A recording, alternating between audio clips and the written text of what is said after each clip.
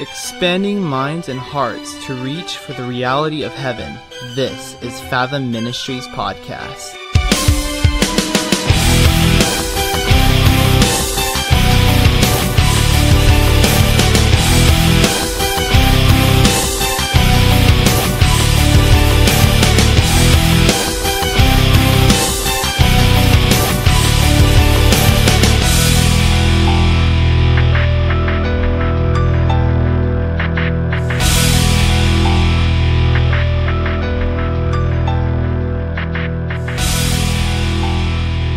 Welcome, ladies and gentlemen, brothers and sisters, to another Fathom Ministries podcast. This one I'm very excited about because, as you know, my ministry is called Fathom Ministries because I think it's important to have as our Christian goal to get to heaven. God has saved us not so we can have the most fantastic life and abundant life here and now, but so that we can live eternally with Him in heaven, and where He is, that's where we want to be. I would be put off if I were God and I were to look down upon my people as they're praying, and I found someone speaking to me, and I decided to talk to them, and I said, "Son, what would make your day better than anything else that I could do for you?" Just think, if God asked that question and He was hoping that His bride would be, "Lord, come back, Lord Jesus, take me to heaven, take the church to heaven. I want to be with you more than anything else. That's all I care about." That's what a normal bride would be saying to her husband if he were away. But what we would probably be saying is, "Lord, make me successful. I need more money. I need a better job. I need a job I could like. I need you to heal me. I need you to thrill me. Lord, I just need to be happy while I'm on earth." And I could just imagine his dejected countenance as he thinks, "Why in the world does not my bride love me?" That's the way I look at it when it comes to this subject, that is the rapture of the church. I want to cover one aspect of this today, and that aspect is going to be those who believe in a post-tribulation rapture. That is, I want to talk to you about people who believe in the fact that the rapture isn't going to take place before the Great Tribulation, which, by the way, is called Jacob's trouble. Does any of you know the other name for Jacob? It's called Israel. The 7-year period of trouble that's coming on the face of the earth is for Israel's sake, and not for the Gentile church. But nevertheless, even though I am absolutely 110% convinced that Jesus is coming back before Jacob's trouble, I know there's a lot of you that I love and I respect that have not yet made the commitment to study this in such a way that you can be determined and secure in this same fact that I am. So when I talk about this, I want to give you the details of why you should not hold any other view, because it is not the truth of the Word of God. Not because it's a heaven or hell issue, we always go to that statement, but because it can create great joy and satisfaction in knowing that God loves you enough that He's not going to put you under the spout where His wrath comes out during a time that's going to be worse than anything the world has ever seen. Have you heard about Hitler? Have you heard about World War II? Have you heard about Pol Pot? Have you heard about what happened in the Soviet Union under communism?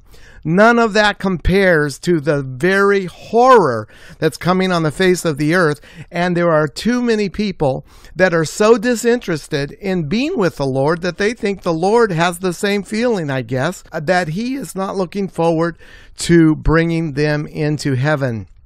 to the marriage supper of the Lamb. And so I want to convince you that this is not the case. And the only way to do that is to get into the details of what post-tribulationists believe. I will do another podcast on mid-tribulationists and some other aspects of what some people believe, and I'll show you why those things can't be true. But today, instead of being on the positive side and teaching you about what is going to be the pre-tribulation rapture, I am going to go into what those believe that believe in the post-tribulation rapture. First of all, I want to make sure nobody thinks the rapture is some kind of a myth, or that it is simply an idea that people can pass off as if it's not real. So let me give you the basic scriptures that pertain to the rapture of the church. It all starts in John chapter 14.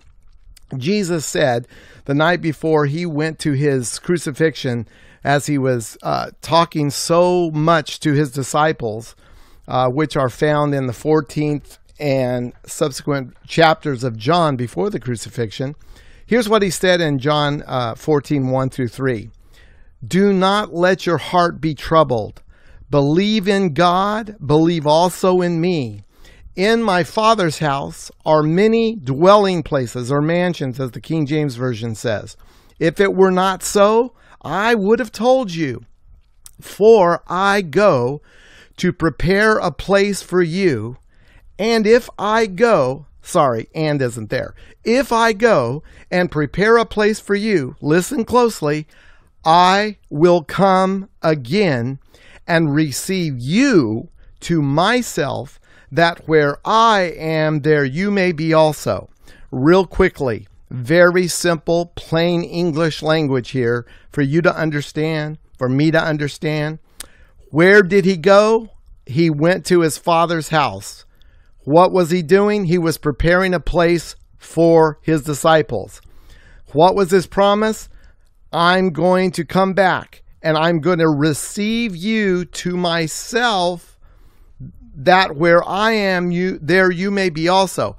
He just talked about heaven. He just said he's going to make space and dwelling places for his people, and then he's going to come get them and receive them to himself to be there. So that's clearly talking about the rapture. It is not talking about the second coming. The first thing you need to know is don't confuse the two events. Jesus is coming back to the earth to rule and reign for 1,000 years. That's the second coming. He is going to appear to the church and receive them up into heaven to be where he is. That's the rapture. That is not the second coming. If you look up in a Bible dictionary, the word appearing, you will find in the New Testament, in the epistles, every time it's talking about him appearing, it's talking about the rapture. It is not talking about him coming back physically to the face of the earth and creating the chaos and the takeover that he's going to do when that happens. At that time, that event is going to require every eye to see him, and everyone's going to know he's coming, and they're going to know when he's coming. The rapture happens secretly. It is only for the church. They are the only ones who know it because they're participating in it. So anyway, that's the first verse, the first passage I want to share with you. 1 Thessalonians 4:13. But we do not want you to be uninformed, brethren, about those who are asleep, that means dead, so that you will not grieve as do the rest who have no hope. For if we believe that Jesus died and rose again, even so God will bring with him those who have fallen asleep in Jesus, those who have died. For this we say to you by the word of the Lord, that we who are alive, notice that he's including himself, so he thinks he's going to go as a living person, Paul does. We who are alive and remain until the coming of the Lord, this is not the second coming, this is the appearing of the Lord to the church, as I just demonstrated, unto the coming of the Lord will not precede those who have fallen asleep. We will not go ahead of those who have died. For the Lord himself will descend from heaven with a shout, with the voice of the archangel, and with the trumpet of God, and the dead in Christ will rise first.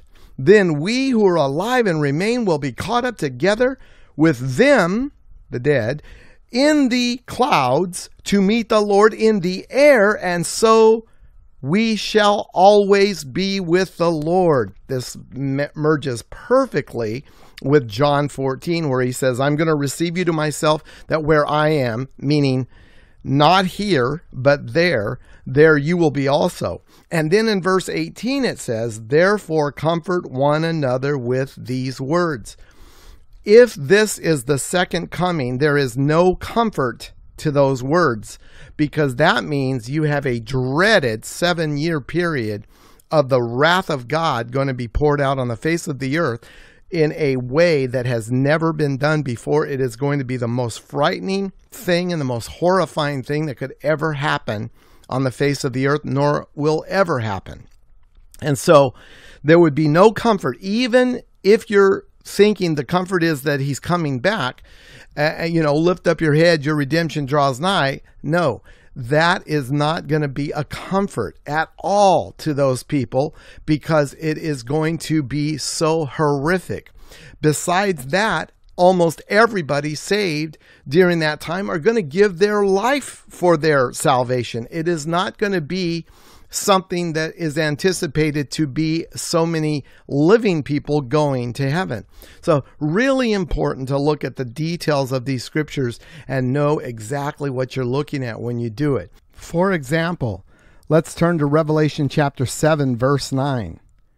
After these things I looked, and behold, a great multitude, which no man could count, from every nation and all tribes and peoples and tongues, standing before the throne and before the Lamb, clothed in white robes, and palm branches were in their hand.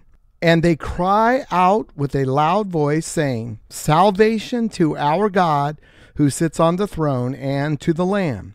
And all the angels were standing around the throne and around the elders and the 4 living creatures, and they fell on their faces before the throne and worshiped God. Amen. Blessing and glory and wisdom and thanksgiving and honor and power and might be to our God forever and ever. Amen. It says, Then one of the elders answered, saying to me, These who are clothed in white robes, who are they, and where have they came from? Now notice how the text is highlighting a particular group of people who are mysterious for who they are and where they came from. And they're a single group, not a large group that spans a lot of time, a single small group.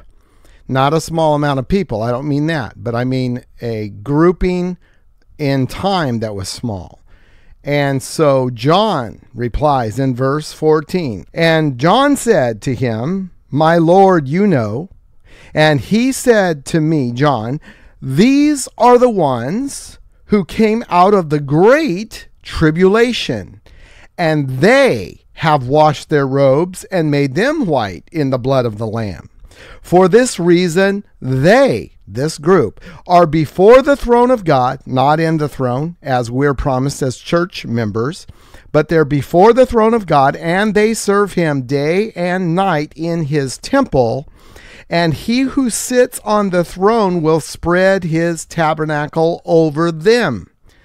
And here again, just this group.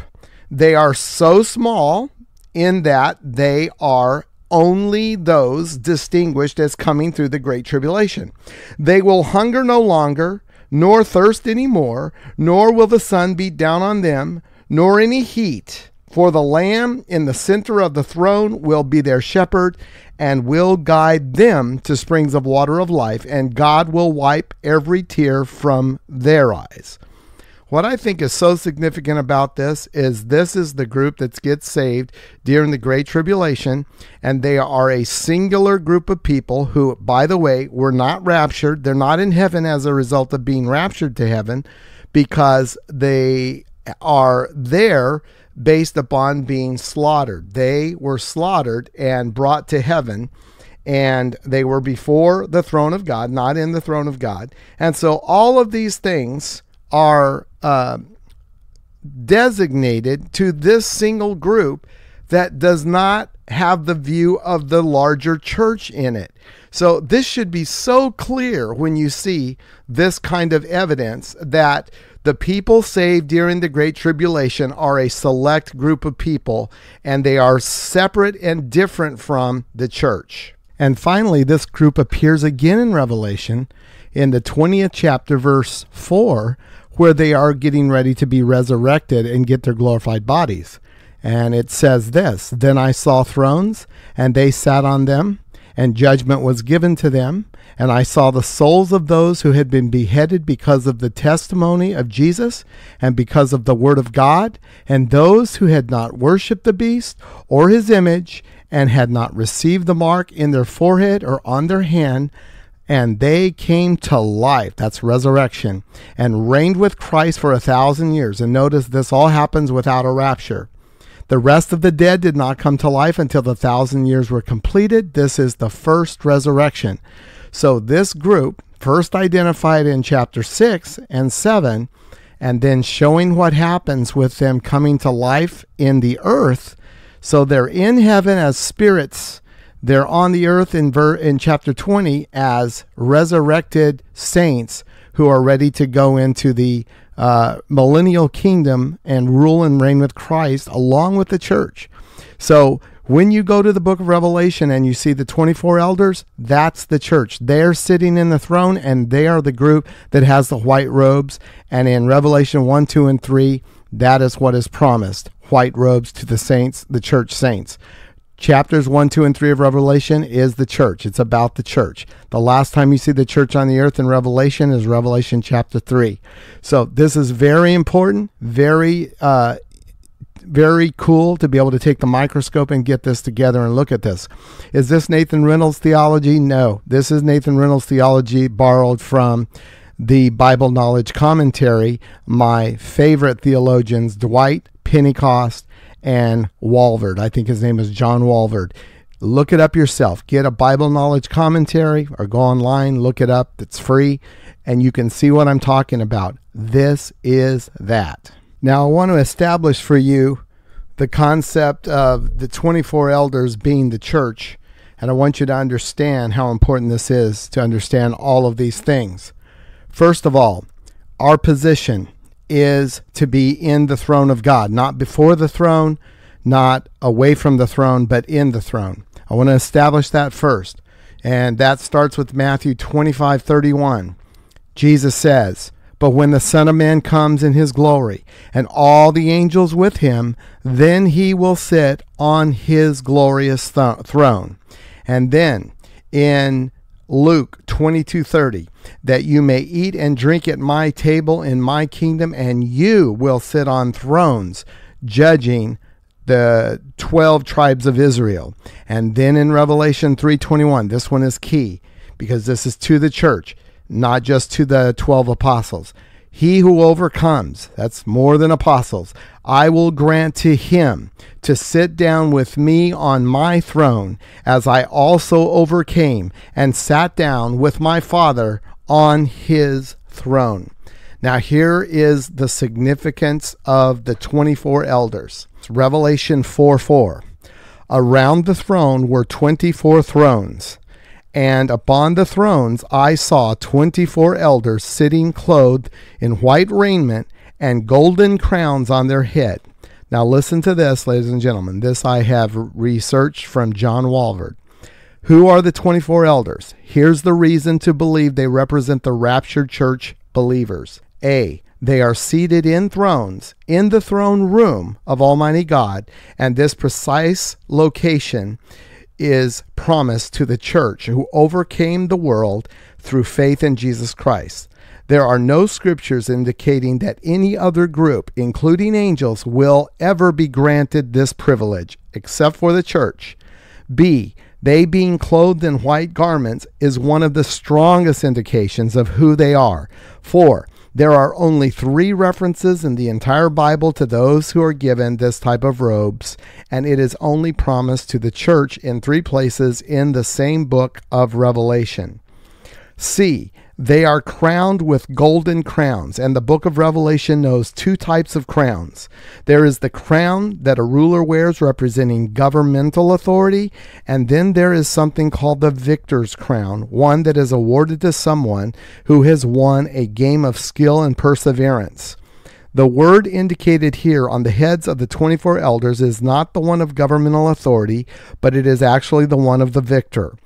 D. Another great significance here is that the 24 elders already have their victor's crown, showing that they have attended the judgment seat of Christ and they've received their heavenly rewards at the awards banquet before any of the tribulation events of the subsequent chapters, that's chapters 5 through 19, take place. This is so important because there is no other time given where the church would be able to do all of these things before the millennial kingdom of Christ and his second advent. E. Beyond the aforementioned details, some theologians claim that these elders may be angels or even Israel. This is unlikely due to the fact that it appears that both the judgment of angels determining their rewards and final estate comes much later. And likewise, it appears that Israel's judgment also seems to happen at the end of the Great Tribulation, not before it. Only the church is in its complete and final state, having been either taken alive into heaven at the rapture, or in the case of those who have died, having first been resurrected and then rising in the rapture along with the living believers, are the first group that God gathers together and then compensates them with heavenly eternal gifts and rewards prior to any of the other groups. That is, Israel, angels, and lastly, non-believers. This is F. Thrones are seats of government, authority, and are realized through designated power by higher authority, and this world will be in keeping with the promises of Jesus Christ to his church. It is ironic that this is the exact position Satan desired to set his heart on achieving, and which God adamantly declared he would not achieve. Finally, why the number 24? This number shows it to be a representative group that are clearly paralleled to the Old Testament, where the priesthood was represented on a consistent basis by 24 priests at any given time. The actual number of priests numbered in the thousands, but they could not all minister at the same time. Accordingly, they were divided into 24 orders, each of which was represented by a priest. When these 24 priests met together, they represented the whole priesthood as well as the whole nation of Israel. These notes are a summary of items derived from John Walvoord's book, The Revelation of Jesus Christ, and it's combined with my own thoughts. Nathan Reynolds. And of course, I've got a lot more arguments that I'll be sharing with you as we go along. There's one more place in Scripture that talks about the rapture, and this place is found also by the Apostle Paul, who wrote 1 Corinthians 15, and he basically says, if you go to kind of scrolling along here to the right place, so it says in verse 47, the first man is from earth, earthy. The second man is from heaven, as is the earthy, so also are those who are earthy, and as is the heavenly, so also are those who are heavenly. Just as we have borne the image of the earthy, we also will bear the image of the heavenly, talking about Christ. Now look, here it gets good. Now I say, brethren, that flesh and blood cannot inherit the kingdom of God. Look in the mirror right now. Look at your face. Look at your body. That cannot inherit the kingdom of God. That's what it's saying. Nor does perishable inherit the imperishable. What you're looking at in the mirror is perishable. If it can die, then it's perishable, and it is not going to inherit the imperishable. But here is the truth, and the key here is that this is a mystery. Behold, I tell you a mystery. A mystery is something that is a secret only God knows, and only God can reveal. No one can figure it out until God reveals it by self-revelation through his prophets. Paul says, look, I tell you a mystery. We will not all die, sleep, but we will all be changed, dead and resurrected, dead and living. All are going to be changed because flesh and blood cannot inherit the kingdom of God. In verse 52, this is the rapture. In a moment, in the twinkling of an eye, not the batting of an eye, in the twinkling of an eye. That's how fast light glances off the eye. At the last trumpet, for the trumpet will sound, and the dead will be raised imperishable, and we will be changed. Now we know that the dead here is only talking about the church because of what was written in Thessalonians. It specifies it to be the church.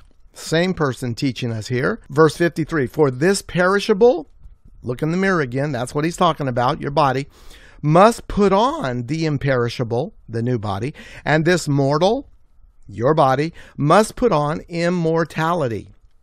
But when this perishable will have put on the imperishable, and this mortal will have put on immortality, then will come about the saying that is written, death is swallowed up in victory.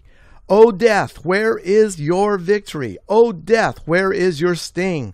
The sting of death is sin, and the power of sin is the law. But thanks be to God who gives us the victory through our Lord Jesus Christ. Therefore, my beloved brethren, be steadfast, immovable, always abounding in the work of the Lord, knowing that your toil is not in vain in the Lord. All right, excitedly, I come to you, and I'm going to present to you an alternative view that I don't believe in. That is the post-tribulation. Post means after the Great Tribulation Rapture. For some reason, people have envisioned that God is going to come for his people at the same time that he comes to set up his kingdom on earth. And yet, in the very moment that that happens, it's going to be at the end of the Great Tribulation period, which is called Jacob or Israel's trouble, the 70th week of Daniel, very commonly known and spoken about and read about. And it is this period of time that some people envision the church going through it. So here's what they believe. First of all, post-tribulationists believe that the church will not be removed from the earth until the second advent of Christ at the very end of the present age. They believe the church is going through the Great Tribulation. They also believe that the church is going to endure the complete affliction of the Antichrist and all of God's judgments listed in the book of Revelation. One of the things I see people make the mistake of constantly is they're confused with the word tribulation. Because the scripture says in the world you're going to have tribulation. Church history is that there have been many martyrs and people giving their life for the sake of the gospel. And they've confused the issue of God's judgment and his wrath being poured out as being synonymous with the idea that this is the tribulation that he said we're going to have in the world. That is not the case. The Great Tribulation period is a period of time not known to be the time of persecution because of God's wrath. God's wrath will have nothing to do with the persecution of the believers during that time. And so you might be thinking, well, if you don't believe the church is going to go through the Great Tribulation, then how is there going to be believers during that time? I'm so glad you brought that up because it is so true. There will be believers.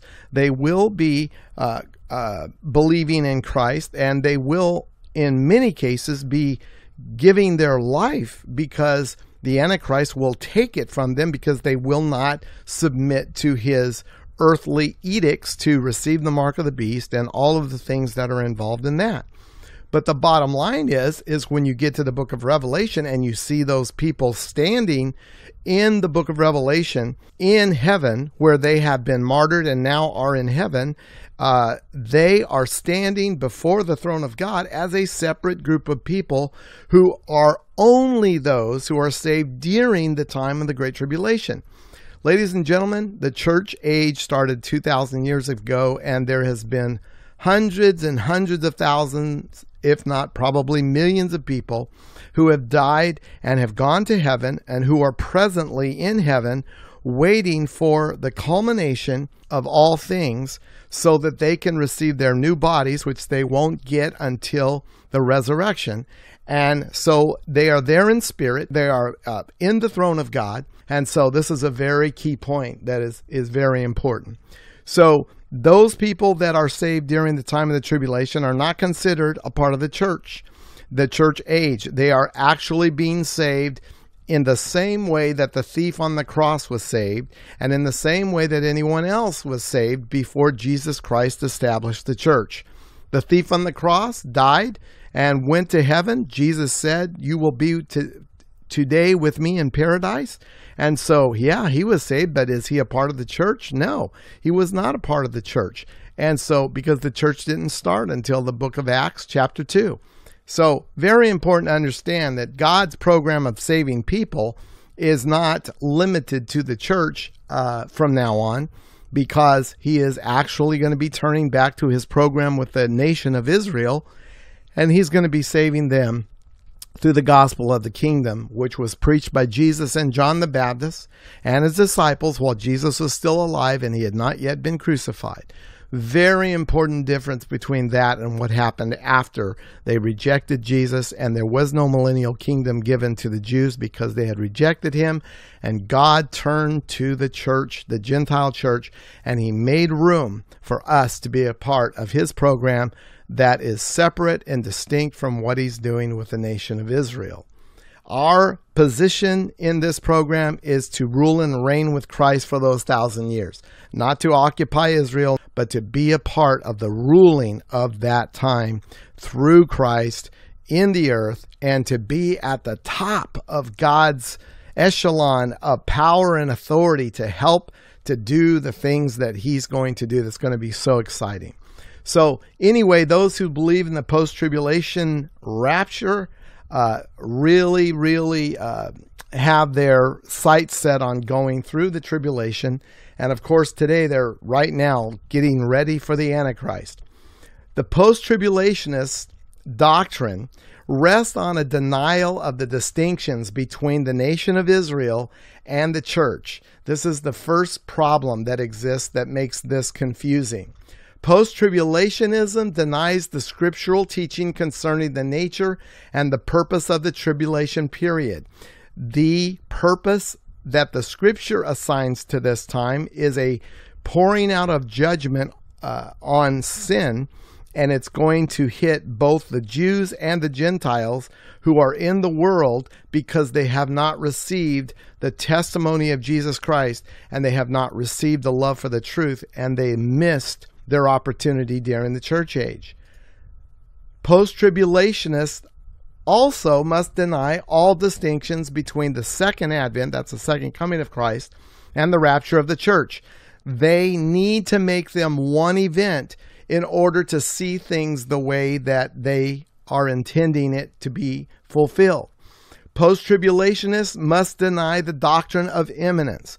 If you are a post-tribulationist, you do not believe Jesus Christ could come back today, nor could he have come back for the last 2,000 years, and nor could he come back at any time in the future until the Antichrist is revealed, until he sets himself up as God, and he requires people to worship him, until 2 witnesses come from heaven preaching the gospel of the kingdom, and until they are killed, until they are delivered, and until you count off the very end days of the tribulation, which is 3.5 years, depicted by actual days in the book of Revelation, where it tells you it's going to be exactly and specifically so many days, which amounts to 3.5 years, and it tells you the day that it starts. So it tells you the day that Jesus will come back, and right there you're going to say, "Wait a minute! I thought you didn't know the day or the hour." You're right. You don't know the day or the hour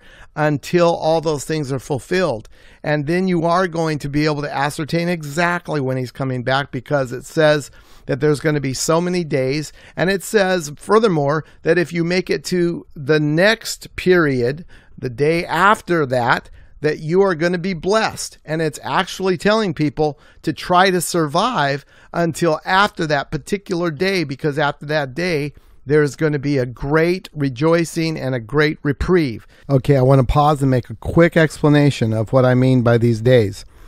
In Daniel chapter 12, verse 11, it says, "From the time that the regular sacrifice is abolished and the abomination of desolation is set up, there will be 1,290 days. Verse 12, "How blessed is he who keeps waiting and attains to the 1,335 days."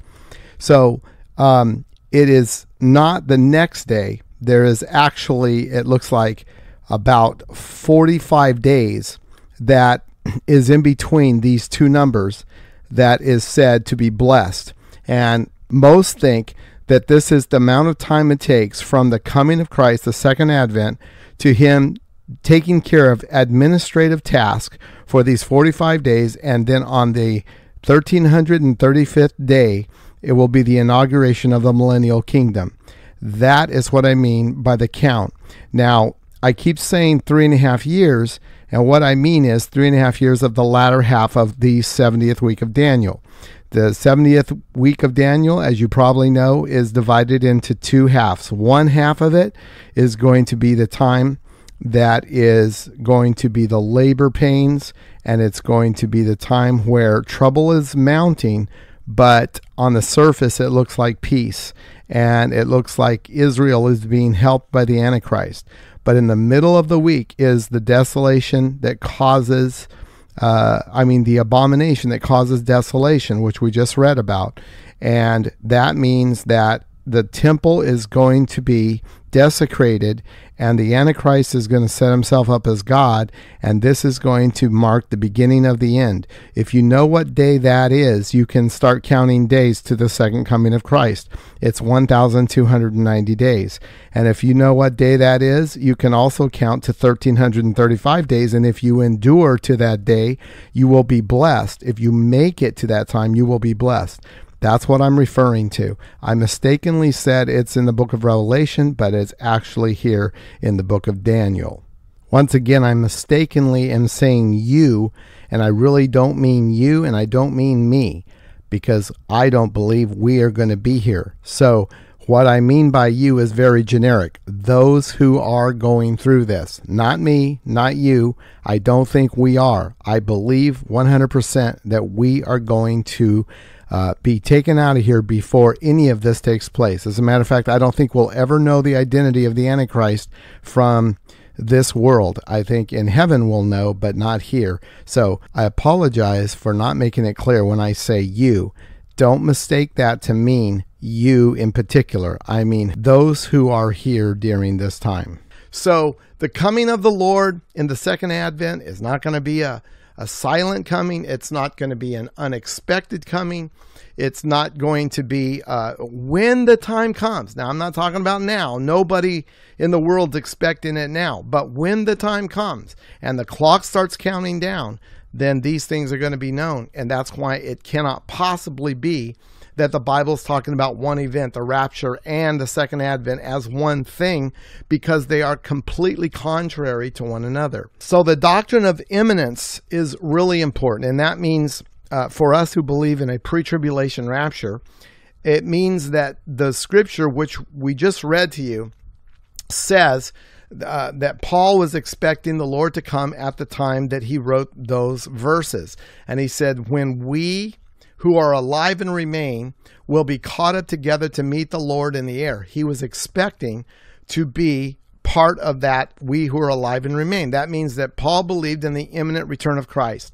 You cannot possibly believe that if you believe that you're going to go through the 70th week of Daniel, because it hasn't even begun. So therefore, there would be no way that Christ could return to earth right now. So you have to discard the doctrine of imminence, which is clearly taught in the Bible, in order to believe in a post-tribulation rapture.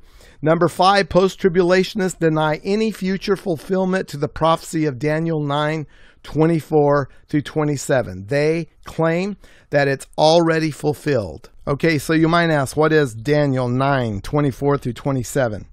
Some of the most powerful, prophetic, futuristic scripture in the whole Bible. Let me read it to you. 70 weeks have been decreed for your people and your holy city, to finish the transgression, to make an end of sin, to make atonement for iniquity, to bring in everlasting righteousness, to seal up vision and prophecy, and to anoint the most holy place. So you are to know and discern that from the issuing of a decree to restore and rebuild Jerusalem until Messiah, the Prince, there will be 7 weeks and 62 weeks. It will be built again with the plaza and the moat, even in times of distress. Then after the 62 weeks, the Messiah will be cut off and have nothing, and the people of the Prince who is to come will destroy the city and the sanctuary, and its end will come with a flood. Even to the end there will be war, desolations are determined. And he will make a firm covenant with the many for 1 week. This is what we call the 70th week of Daniel. But in the middle of the week, he will put a stop to sacrifice and grain offering, and on the wing of abominations will come one who makes desolate, even until a complete destruction. One that is decreed is poured out on the one who makes desolate. So, if you believe in a post-tribulation rapture, then you will also find that those who teach on this do not believe in the fulfillment of that prophecy. And so this is crazy because the book of Revelation is all about this, and it's very important to understand that. Post-tribulationists must apply major portions of Scripture that outline God's program for Israel.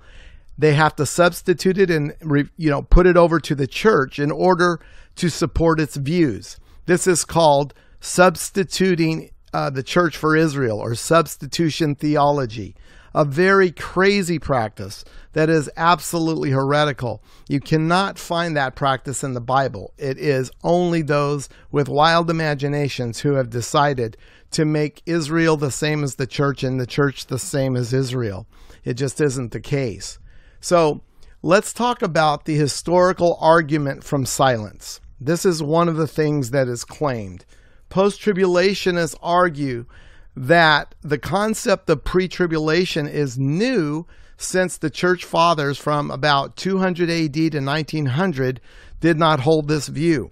But because we get closer and closer to the end, and because Israel is now a nation again, the church would not have expected it to be something that they could expect, because most of the last 2,000 years, there wasn't even a nation of Israel. So they couldn't make sense out of it. This makes perfect sense to me, because if you see that the book of Revelation speaks about sacrifices, which right now doesn't happen, and speaks about a temple, which right now Israel doesn't have, then we know that for those prophecies to come to pass, there has to be an Israel, there has to be a temple, there has to be sacrifices. Well, none of that sounds too far-fetched now, because we live since 1948 with the nation of Israel in existence. And so, of course, that really heated up Bible prophecy interest. And, of course, since then, it has been a boon. And it has been very, very interesting to see how things in the world are lining up with what the Bible spoke of 2,000 years ago. But those who want to keep with the post-tribulation argument, their days are going to be short-lived, because very soon they're going to see more and more events that were postulated in prophecy in the Scripture taking place, and they'll be less and less likely to harbor this view.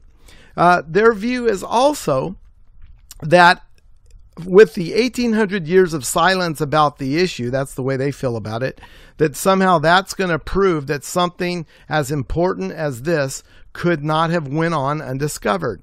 Once again, you'd got to understand the Holy Spirit over those 1800 years would not be pressing upon people to be interested in this subject, because the Holy Spirit knows when this is going to take place. So it stands to reason that the focus of the church and the focus of the Holy Spirit would not have been on this particular subject. And so this particular argument from silence really doesn't hold any water, in my opinion. The same line of reasoning would not accept the doctrine of justification by faith, for instance, for it was not taught until the Reformation period and when Martin Luther came along. So If you use the argument from silence, then you can throw out that you're justified by faith alone. Failure of the church in history to recognize any truth that's in the Bible and clearly taught does not cancel out that truth. It's very important to understand. The early church, that's those who wrote the New Testament, practiced this teaching even though subsequent generations lost the truth of it. Their clear expectation was that Christ might return at any time and at any moment. So there was this doctrine of imminence. And as I said, even if they couldn't explain it the way we explain it today, the early church fathers, many of them spoke of Christ coming back as if it were imminent. So they could not have thought through their particular views on prophecy if they still believed that Jesus could come at any time. And I suspect some of you who are holding to this view has not thought through some of these things, because you would have to discard that view of imminency if you hold to this view. Pre-tribulationism is the only position consistent with this New Testament doctrine of imminence. So in other words, if you hold any other view other than the pre-tribulation rapture view, you cannot hold to the doctrine of imminence. Now, one of my favorite authors on this subject is a man called J. Dwight Pentecost. He wrote a book called Things to Come. This book changed my life 7 years ago when I spent a whole year reading his huge book and learning all that he had to teach on this subject. I want to give a quote from him out of his book. It should be observed that each era of church history has been occupied with a particular doctrinal controversy which has become the object of discussion, revision, and formulation until there was a general acceptation of what the Scripture taught. The entire field of theology was thus formulated through the ages. It was not until the last century that the field of eschatology became a matter to which the mind of the church was turned. Now I want to run through a quick chart that talks about this because it's really important. Doctrinal development over time was the church hashing out the issues. In the 1st and 2nd century, apologetics introduced, which is a defense and a rational justification of Christianity, in conflict with paganism, the irreligious. So that was their battle then. And then in the 3rd and the 4th century, systematic theology came to light. The Christian doctrine of God and his very nature as to how the Father, Son, and Holy Spirit all make up the one true God. This was the issue in those centuries. And then in the 5th century, anthropology became the issue. Augustinian and Pelagian controversies in which interest shifts from God to man came about. And then we have Augustine's doctrine of original sin. And then in the 5th, 6th, and 7th centuries, Christology controversies involving the divine nature of Christ and how it relates to the nature of God came about. And then from the 5th through the 15th centuries was the medieval times, where we didn't really have much progress in anything in society. And then after the 15th century, the beginning of the Reformation took place, and it was a time of rediscovering the apostolic biblical teachings that had been completely ruined by the professed church, the Roman Catholic Church. And then in the 19th century was the time when the theology of eschatology, which is the study of last things, prophecies, were rediscovered and debated. So this is kind of, in looking back at what the Holy Spirit was doing, this is a bird's eye view of how all of that came about. And it makes a lot of sense, because until you get the nation of Israel back in its country, you have to ask yourself, what is going to happen? When those who got the prophecies in the past had Israel and the temple and all of that fresh on their mind, they didn't see Bible prophecy as being something hard to understand. When we who have been here looking at the Bible since 1948, even though there's not a temple, we know that could be fixed very quickly. And so we're not put off through what the Bible says about the Antichrist sitting himself down in the temple of God as if he were God and demanding that people worship him as God. We don't think that that is hard to fathom, because we know how quickly they could put that temple together. As a matter of fact, there is a temple plan. There are temple preparations being made right now as we speak. I have actually been to the Israel, where I got to see the priestly garments that they've already got made for the priests to offer their sacrifices and to do their temple service. I've already been there. I've already seen this stuff take place, and it's far further along now than it was even back then in the 90s when I went to Israel. So this is really important to understand, and I hope you're interested, because as the bride of Christ, you should be living your life waiting for the day when you get to see your Savior. Now, it is contradictory to pray for Christ's quick return while knowing that there's no way that he could come back until this stuff takes place. The doctrine of imminency is clearly taught in Scripture, and it was practiced by the apostles. John 14:2-3. And I'm going to read this. By the way, a lot of the scriptures in this lesson are going to be read out of the New Living Translation. And I'm doing that not because it changes anything, but because it makes it more clear and it makes it in everyday language. If you have any concern about the difference between your version of the Bible and this one, please just go along and read with your version. There's nothing nefarious going on here because I'm using this. It's just simply I'm trying to make this understandable better for newer converts to the church, which is who I deal with more than anything else. John 14:2-3. I read it out of the NASB, the New American Standard Bible, which is my normal Bible that I use all the time. But this one is out of the New Living Translation. There is more than enough room in my Father's home. If this were not so, would I have told you that I am going to prepare a place for you?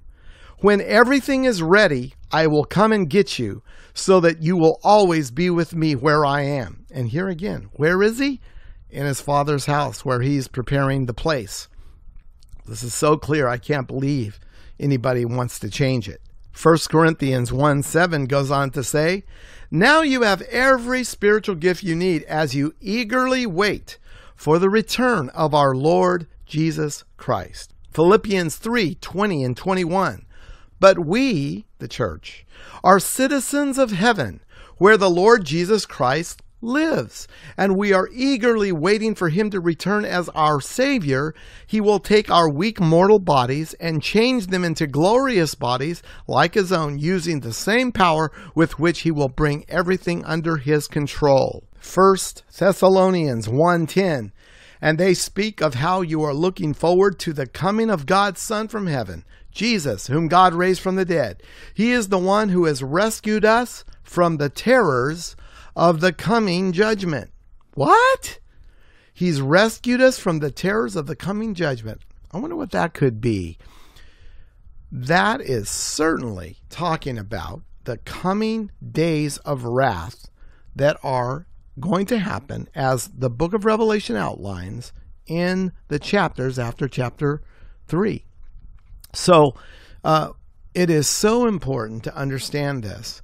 And then those of you that want to go through the Great Tribulation, I promise you that, this is not going to change your destination. If the Lord comes before, even though you're not looking for him, I believe you're going to go to heaven, and then you're going to be in real happy shock that you didn't have to go through the Great Tribulation. But wouldn't it be nice if you could live your life here now, believing this scripture that says that Jesus, when he comes back, has the purpose of delivering or rescuing you from the terrors of the coming judgment. So this is what's going to happen. And I know that you could take this as being the judgment of the final judgment. You could take this in that way if you want to, but that's not what it's talking about. Because in the book of Revelation itself, it says, I'm going to deliver you, one of the particular churches written there, I'm going to deliver you from the hour of trial that's coming on the face of the whole world. And that hour of trial does not happen at the end when Jesus Christ comes back. That's the end of the hour of trial. That's going to be putting a cap on the hour of trial. Yes, it's going to be terrorizing for a moment when Jesus comes back, because he's going to be killing a lot of people in actual armed conflict that's going on there. But that hour of trial is more than just the second coming. It culminates in the second coming, but it lasts for 7 years. And the worst part of it is the last 3.5 years. So this is the terrors of coming judgment that God has promised to deliver us from. And if you just read it and take it at face value, it makes it very clear. And then, of course, we have 1 Thessalonians 4:16 and 17. For the Lord himself will come down from heaven with a commanding shout, with the voice of the archangel, and with a trumpet call of God. First, the Christians who have died will rise from their graves, and then together with them, we who are still alive and remain on the earth will be caught up in the clouds to meet the Lord in the air, and then we will be with the Lord forever. It's over at that point for us. We are with the Lord, and it's final. It's going to be wherever he goes, we're with him. And it's not going to be a U-turn to come back to earth to bring judgment on the earth. It's going to be a trip to heaven to the marriage supper of the Lamb. And it's going to be a trip to heaven to do the judgment that's called the judgment seat of Christ, where our works are going to be judged and our rewards are going to be handed out. I call it the rewards judgment. Now listen closely to 1 Thessalonians 5:5-9. For you are all children of the light and of the day. We don't belong to the darkness and night. So be on your guard, not asleep like others. Stay alert and be clear-headed. Night is the time when people sleep and drinkers get drunk. But let us who live in the light be clear-headed, protected by the armor of faith and love, and wearing as our helmet the confidence of our salvation. Our salvation. What's that salvation from? In this case, it's not just talking about sin. It's talking about the salvation from this time of wrath, just like the previous scripture said. You say, oh, no, I don't think so. I think this is talking about our sin. Well, then read on next verse and you'll see it's not. Verse 9, for God chose to save us through our Lord Jesus Christ, not to pour out his anger on us. What could be clearer? Oh, my goodness. This is so clear. I have read you scripture after scripture promising you this salvation. Why do you want to maintain that you're going to endure the great tribulation? I don't understand that. Anyway, moving on. James 5:8. You too. Hey, that's you. You and me must be patient. Take courage, for the coming of the Lord is near. You can't say that if you don't believe that Jesus can come back. You can't say it's near because you know it can't happen for 7 years at least if the Great Tribulation period of 7 years started today. Now, I know I'm not really being completely accurate when I classify the Great Tribulation with a full 7 years. So just grant me that laxity because I just hate to stop and distinguish between the first half and the second half of the 7 years. The Great Tribulation period is the half that's the last half. So I know that. You know that. So if I keep referring to the whole period as the Great Tribulation, forgive me. I really mean it as a unit of the 70th week of Daniel.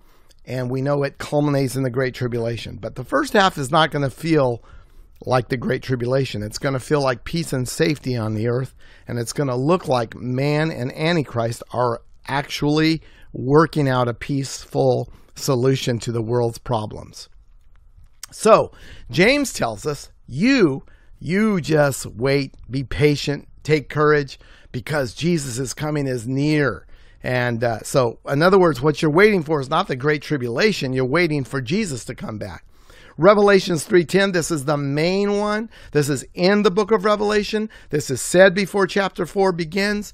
And this says, because you have obeyed my command to persevere, I, Jesus, this is red letters, will protect you from the great, there's the word, great time of testing that will come upon the whole world to test those who belong to this world. Now, recently I had a discussion with one of my pastor friends, a dear brother who is tottering on the fence on this issue. And I asked him explicitly about this particular verse. And I said, so what are you going to do with this verse? And he wrote back and he said, well, that verse was to that church at that time. And so I got to say, first of all, yes, in a literal sense, it was to that church at that time. But did God mean it for them in a first-hand setting, or did he mean it for us because he had John write this in the book of Revelation, and it was really more for the typical church that was going to be existing in that day? He couldn't have possibly meant it literally for that church, because that church wasn't anywhere near this period of time. And so for sure they didn't go through it, so it worked out for them. But was it for them? Now, let me take you to the Bible Knowledge Commentary. And what he says in the Bible Knowledge Commentary is, he quotes the verse, "I will also keep you from the hour of trial that is going to come upon the whole world to test those who live on the earth." And here's what he says. I'm reading verbatim from the commentary. "This is an explicit promise that the Philadelphia church will not endure the hour of trial, which is unfolding beginning in Revelation 6. Christ was saying that the Philadelphia church would not enter the future time of trouble. He could not have stated it more explicitly. If Christ had meant to say that they would be preserved through the time of trouble, which is what you would have to believe if you believe in a post-tribulation rapture, or would be taken out from within the tribulation if you believed in the mid-tribulation rapture," I'm still reading from his commentary here, "a different verb and a different preposition would have been required. Those scholars have attempted to avoid this conclusion in order to affirm post-tribulationism. The combination of the verb, quote-unquote, keep, with the preposition, quote-unquote, from, is in sharp contrast to the meaning of keeping the church through, which would be dia, a preposition which is not used here. The expression, the hour of trial, which is a time period, makes it clear that they would be kept out of that period. It is difficult to see how Christ could have made this promise to this local church if it were God's intention for the entire church to go through the tribulation that will come on the entire world. Even though the church at Philadelphia would go to glory via death long before the time of trouble would come, if the church here is taken to be typical of the body of Christ, standing true to the faith, the promise seems to go beyond the Philadelphia church to all those who are believers in Christ." Now, that is a great, solid theological statement from one of the greatest theologians of our time. And he has just said to us that this is really meant for us today, because if we are in the last days, I don't want to assume that, because if I die before the Lord comes, then it wasn't to me. But whoever is in the last day when Jesus comes, he's telling them, I am going to protect you from the time of testing that's going to come upon the whole world, and I am going to save you from it. He used the Greek language to show that in the original Greek, which was what this letter was written in, it was explicitly saying that he would have used different words if he was trying to say that the saving from the Great Tribulation would be saving them from it, in the sense of protecting them as they go through it. And he said it wouldn't have even been stated in that sense. So I hope you pay attention to what people that are very learned in the language are saying. Now, in Revelations 22:17 through 20, we have this wonderful, wonderful statement by Jesus. "The Spirit and the bride say, 'Come.' Let anyone who hears this say, 'Come.' Let anyone who is thirsty come. Let anyone who desires drink freely from the water of life. And I solemnly declare to everyone who hears the words of the prophecy written in this book, if anyone adds anything to what is written here, God will add to that person the plagues described in this book." Look at that. The plagues described in this book are used here as a threat to someone who is going to misuse this book. It is saying that if you don't misuse this book, the plagues in this book will not fall on you. Isn't it? Isn't that the inference here? Otherwise, this threat would be meaningless.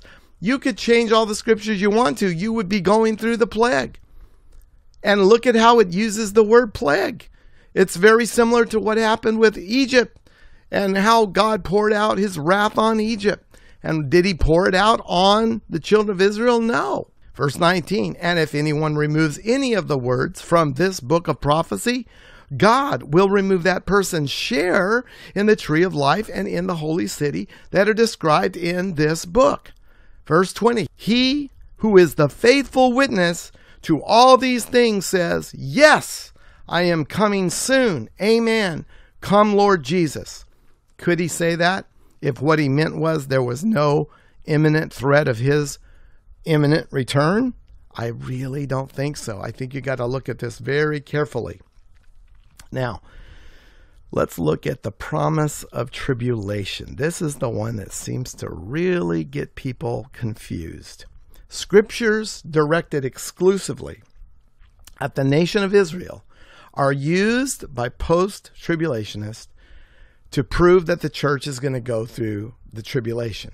Post-tribulationists fail to see the distinction between normal trouble associated with being a believer and the great trouble that is God directed against the world during the time of the Great Tribulation. Their argument is that in light of specific promises concerning trouble or the tribulation period, the church cannot possibly be raptured before these promises are fulfilled.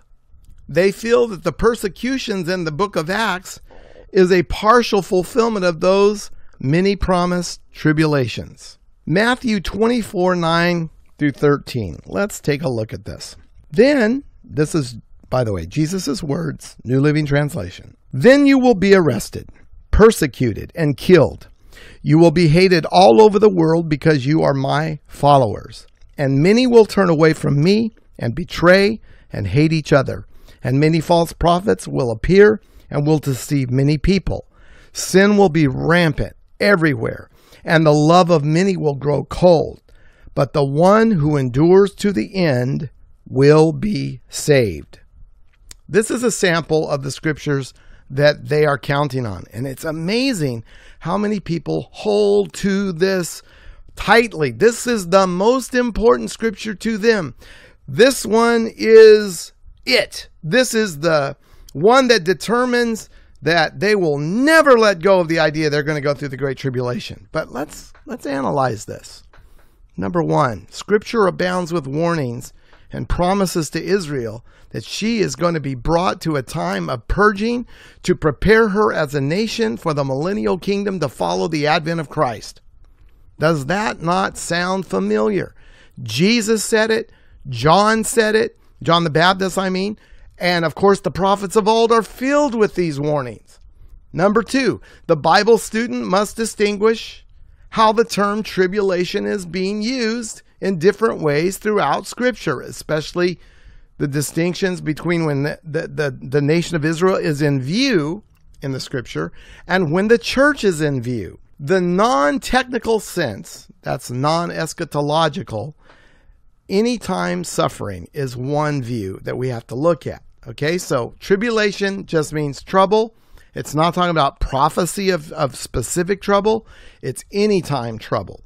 Now, there's the other one, and that's technical or eschatological sense, which is specifically in reference to the 7-year period of time, which half of it is the Great Tribulation, either in whole or in part. This is what we're talking about when we're talking about being delivered from the wrath to come. Not the non-technical trouble, the persecution type trouble. Even though that for individuals could be as bad as anything that's going to happen in the Great Tribulation, when they burn you at the stake and you're a martyr, that's about as bad as it gets, especially if they first burned your kids and your wife. And that has happened to Christians. But this is not what we're talking about. The church is never, hear this, I challenge you, find it, reach out to me, show me the proof. The church is never warned about the Great Tribulation, but is explicitly promised to escape it, as I have shown you, scripture after scripture. The post-tribulationists believe that there is only one resurrection for the saved dead. They know that the Old Testament saints which have died are resurrected at Christ's second advent, and they know that the dead church believers are also resurrected prior to the translation of the living saints. Therefore, they see this as only possible at the end, at the time of the second advent, which is the second coming of Christ to the earth to take charge and to put his kingdom in place. So let's talk about the answers to these things. Number one must recognize that Scripture divides the resurrection of the dead into two parts because it happens in parts. A, there are those who are to be resurrected to eternal life and glory. That's being a part of the first resurrection. And then B, the second part, is those who are resurrected to be judged and condemned. That is what happens at the end of all time. The first resurrection include resurrection events that happen at different points in time. If you get this, this is going to really turn the light on in your understanding. Christ was resurrected and brought a token of those who had recently died out of the graves with him at that time, at the same time. So, interestingly enough, there has already been a first part to the first resurrection. And everyone who was resurrected were believers, and that's all that's going to be having part in this first part of the two-part resurrection. The resurrection of the church will take place just before the translation of the saints. That's the rapture event. And the resurrection of the Old Testament saints will take place at the second advent of Christ. They won't be raptured. They will simply be raised from the dead. And then number 4, when the scriptures speak of those things happening on the day of the Lord, you hear that a lot in Scripture, it is crucial to remember that the day of the Lord is not a 24-hour day, but in fact is the whole period from the beginning of Daniel's 70th week, the tribulation period, to the end of the millennial age and the final great white throne judgment and the destruction of this earth. The day of the Lord is that whole time period. And when you are trying to mark the day of his return, that day is started at the same time as the day of the Lord. And that's why no man knows the hour or the day, because nothing marks the beginning of that day.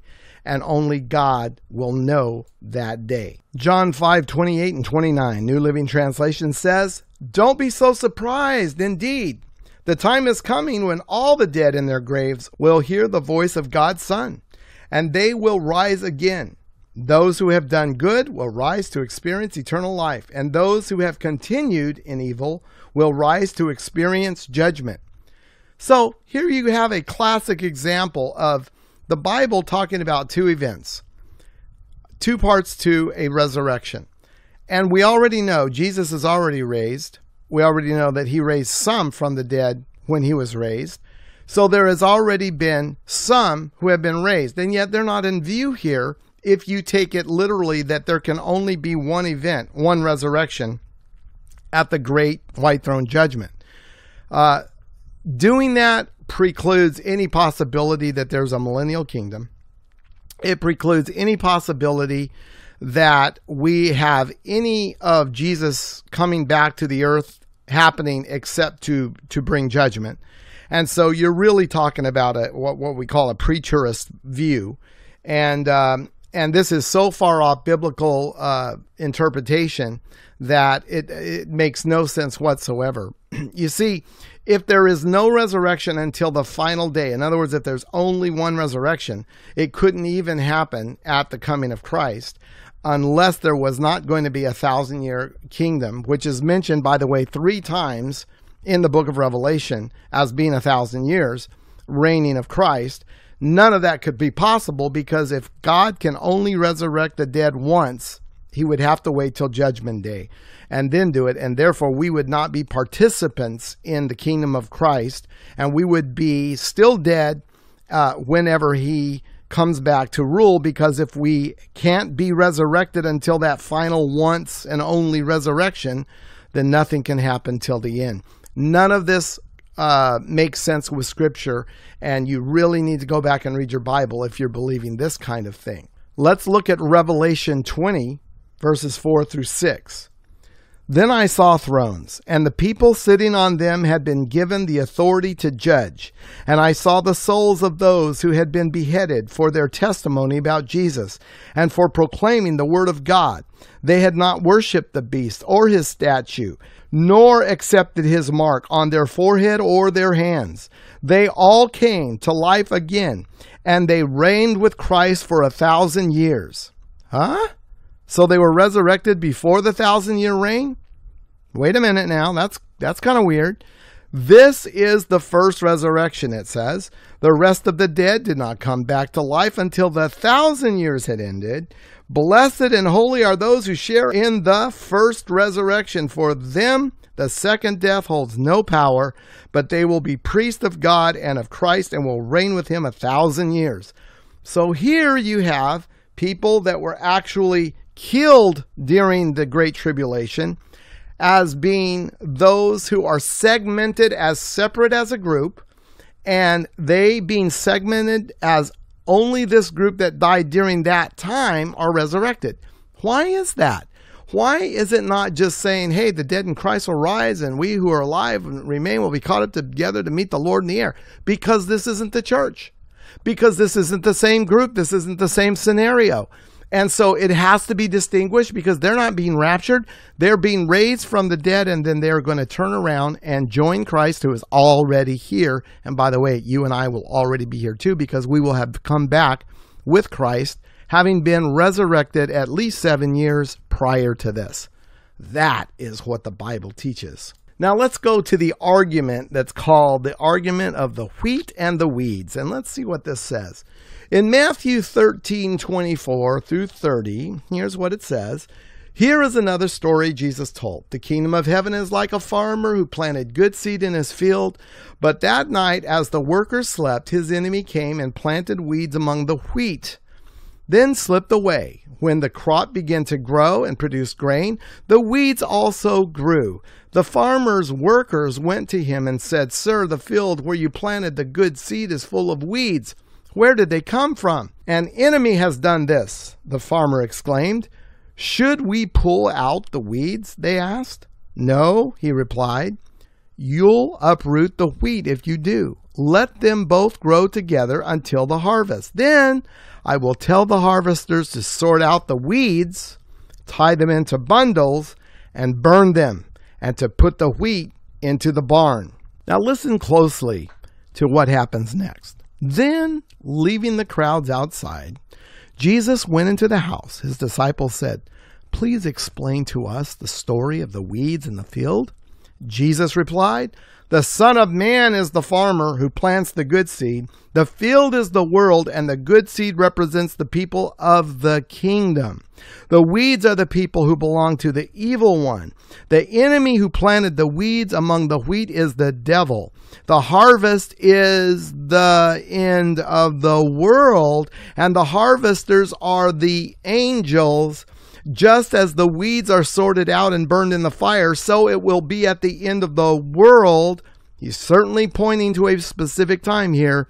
The Son of Man will send his angels, and they will remove from his kingdom everything that causes sin and all who do evil. Who's getting moved? Those who do evil.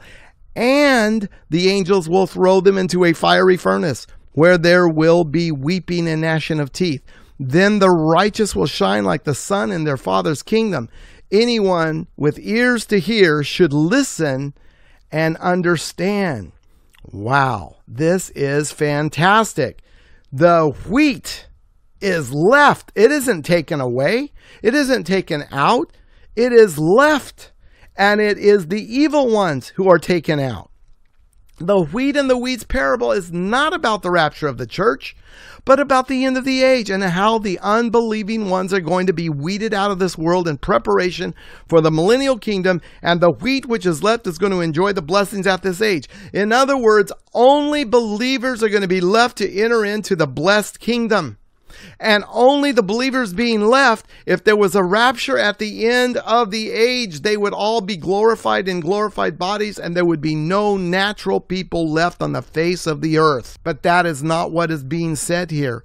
There's no rapture here. And it's plain to see there's no rapture here because there's no church here. The believers saved during the 7-year tribulation are not people that are going to be raptured out of the world.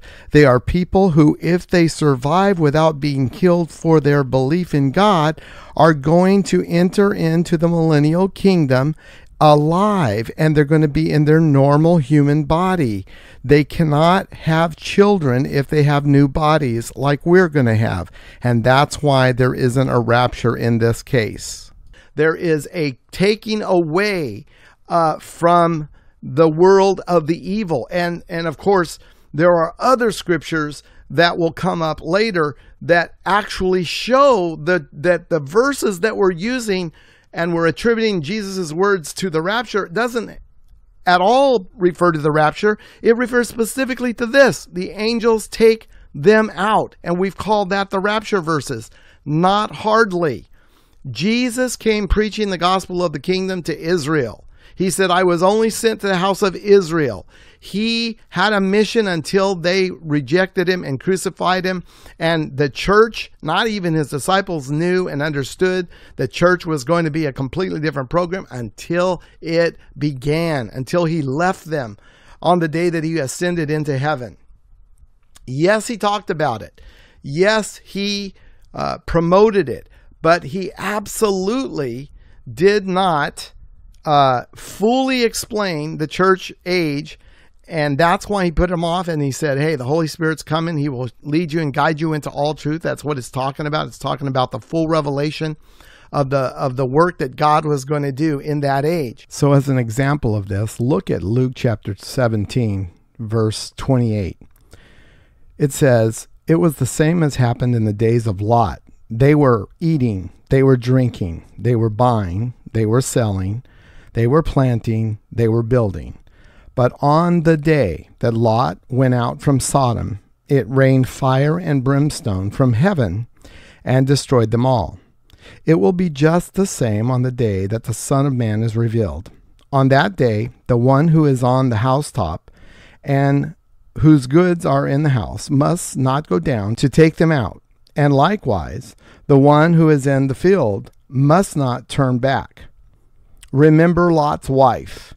Whoever seeks to keep his life will lose it, and whoever loses his life will preserve it. I tell you, on that night there will be two in one bed. One will be taken, and the other will be left. There will be two women grinding at the same place. One will be taken, and the other left. Two men will be in the field. One will be taken, and the other left. Now, it is this kind of scripture that leads people to think they're reading about the rapture. And if you would just read on, it becomes perfectly clear this is not about the rapture. In verse 37, the very next verse, it says, and answering, they said to him, those who heard him say these things, where, Lord? So the where, Lord, means they're taken. Where are they taken? And he said to them, where the body is, there also the vultures will be gathered. So this is explicitly explaining what we previously heard in the verse about the angels gathering the wicked and casting them into the lake of fire. They are killed, their bodies are discarded where birds can eat them in a pile, and the birds feed upon them for months. And this is exactly what's taking place in this particular verse. It's relating it to Lot and Lot's wife and what happened to Sodom and Gomorrah. And so you don't want to try to read in a rapture here because Jesus has not even revealed that there's going to be a church. Why in the world would he be talking about the rapture? He is still reaching Israel. He is still trying to be their Messiah. They are rejecting him. They did not recognize the time of his coming. And so what he's speaking about is about what is going to happen in the Great Tribulation. The preaching of the kingdom gospel is going to be these kind of things. The words that are being spoken here that will be appropriate during that time. That's why you will not find any of the apostles or those who wrote scripture that we consider epistles in the New Testament referring to these things or applying them to the church, because this isn't to the church, and it never will be, and it doesn't apply to the church. None of this does. And that's why you can't find Peter, Paul, James, and John talking about it or telling us to prepare as this is telling us. Okay, so after that, the next thing to do is to go to the Old Testament and see what in particular is this verse talking about. And all you got to do is go to Amos chapter 9, verses 1 through 4. That says, I saw the Lord standing beside the altar, and he said, smite the capital so that the threshold will shake, and break them on the heads of them all. Then I will slay the rest of them with the sword. They will not have a fugitive who will flee, or a refugee who will escape. Though they dig into Sheol, that's hell, from there will my hand take them, and though they ascend to heaven. So Amos is telling us that this is the Lord bringing judgment and making sure that they're killed rather than that they flee. And though they ascend to heaven, from there I will bring them down. And though they hide on the summit of Carmel, I will search them out and take them from there. And though they concealed themselves from my sight on the floor of the sea, from there I will command the serpent, and it will bite them. And though they go into captivity before their enemies, from there I will command the sword that it slay them, and I will set my eyes against them for evil and not for good. So here you go again, an exact reference to what Jesus was speaking about in Luke. Now let's see what the reference in Zechariah is. And by the way, if you got a treasure of scripture knowledge, just go to Luke 17:37 and look it up. These references are not things I am, making up here. This is exactly what is being referenced in the chain reference system. Zechariah 13:8 and 9. It will come about in all the land, declares the Lord, that 2 parts in it will be cut off and perish, but the third will be left in it. And I will bring the third part through the fire, refine them as silver is refined, and test them as gold is tested. And they will call on my name, and I will answer them, and I will say, they are my people, and they will say, the Lord is my God. Now let's look at Zechariah 14:2. For I will gather all the nations against Jerusalem to battle, and the city will be captured, and the houses plundered, and the women ravished, and half of the city exiled, but the rest of the people will not be cut off from the city. So here you have over and over again an absolute connection to what is going on and to what is being talked about that Jesus is referring to. So when one is taken and the other left, and the body is put, and you'll find it where the vultures are circling. That's what vultures do to dead bodies. And then if you go to Revelation chapter 19, verses 17 and 18, it says, when I saw an angel standing in the sun, and he cried out with a loud voice, saying to all the birds which fly in mid-heaven, come assemble for the great supper of God. And then in verse 18, so that you may eat the flesh of kings, and the flesh of commanders, and the flesh of mighty men, and the flesh of the horses and those who sit on them, and the flesh of all men, both free men and slaves, and small and great. This is that. This is exactly what's taking place, and it's happening at the second advent of Christ. It's the angels that are going to gather these bodies together. It is this that is being spoken of, and this is what Matthew 24 and 25 is all about. These last days that are coming on the face of the earth, the hour of testing. The angels, when they come and they cast people into the lake of fire, they don't take the body and cast it into the lake of fire. They take the bodies and they kill them. And they kill them and they pile them into a pile in a particular place that has been prophesied to be where the dead bodies are. And the dead bodies are going to accumulate, and the birds are going to feed off them for months. There's going to be so many dead bodies. Entering into the millennial kingdom is going to be only believers. And so having a rapture when Jesus Christ returns would totally destroy the logic that there would be anybody left on the earth who doesn't go into heaven or up to meet the Lord and resurrect into new bodies. And then you turn around and the angels are going to kill all the non-believers and those who have taken the mark of the beast. And you've got a real dilemma on your hands. So I hope this has been helpful to you. This is my little short message to explain to you the difficulties with the post-tribulation argument. And if you have any arguments that you think can stand and can refute those things that I've said, I beg you, please feel free to write me. I am happy to hear your point of view. I speak as a fellow laborer in the work of God. I am not the one who wrote the Bible. I, like you, am trying to figure it out through diligent study and a very keen interest in these things.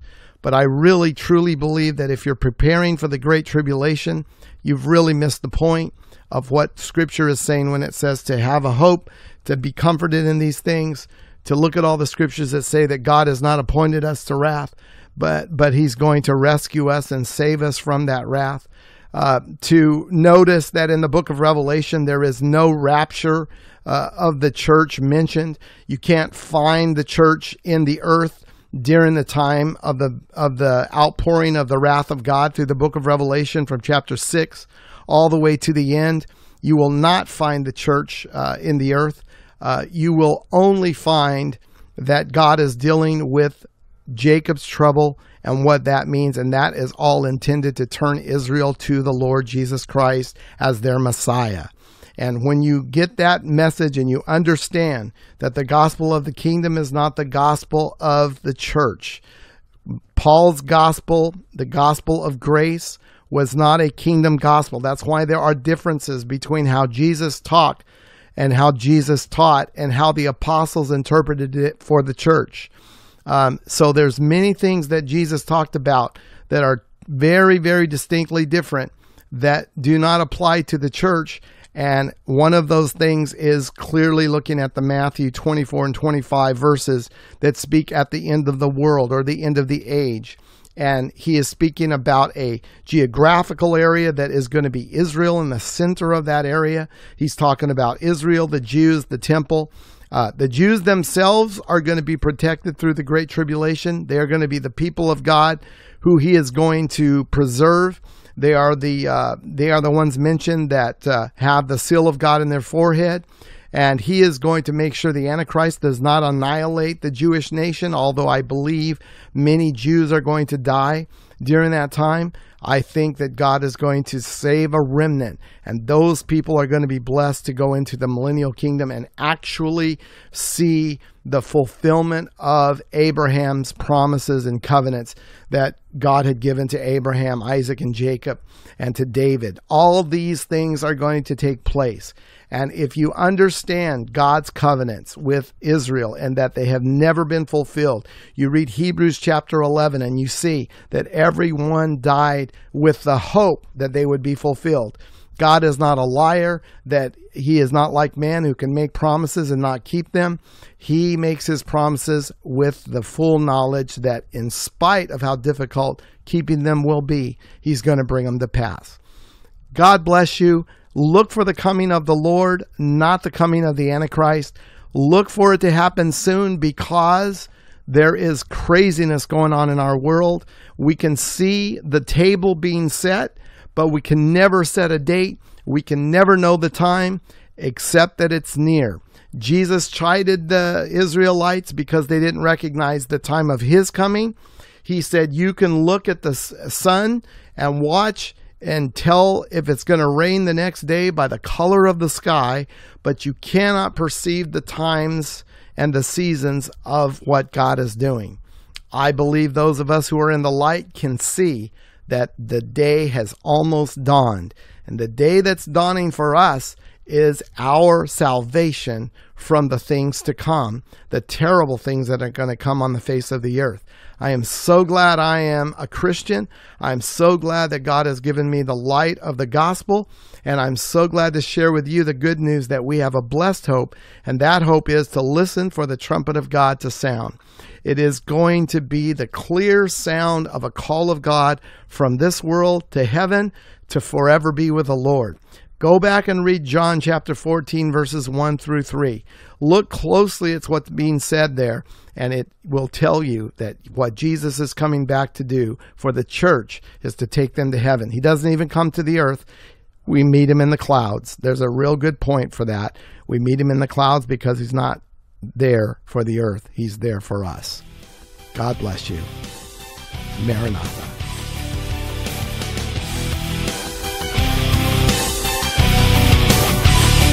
You've been listening to a Fathom Ministries podcast with me, Pastor Nathan Reynolds. You can find more podcasts and contact info at our website at www.fathomministries.org. Thank you for listening.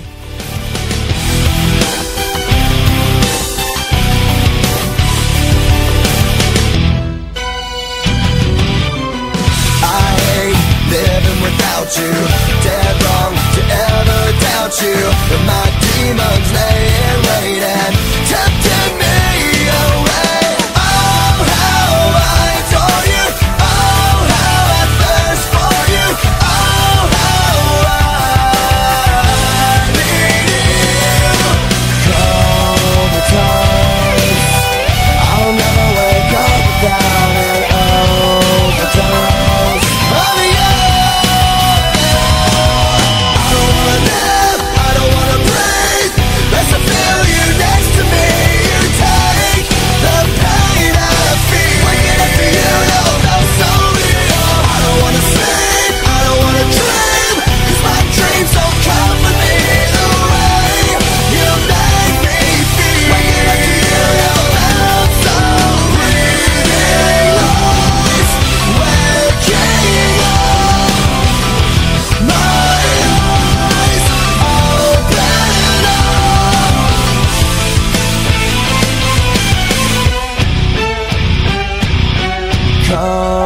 Comatose, I'll never wake up without an overdose.